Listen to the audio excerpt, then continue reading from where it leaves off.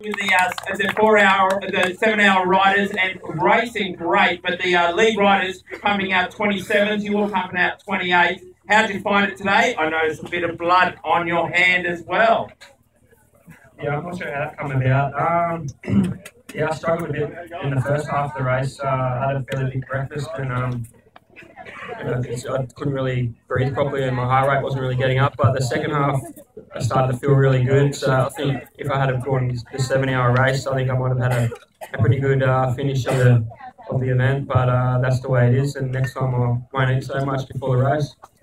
Well, Andrew, I tell you what, it was touch and go. You only won by exactly 60 seconds over Tate, and then another couple of minutes back to Andre. So were you aware that the line honours for the solo Mets was so close?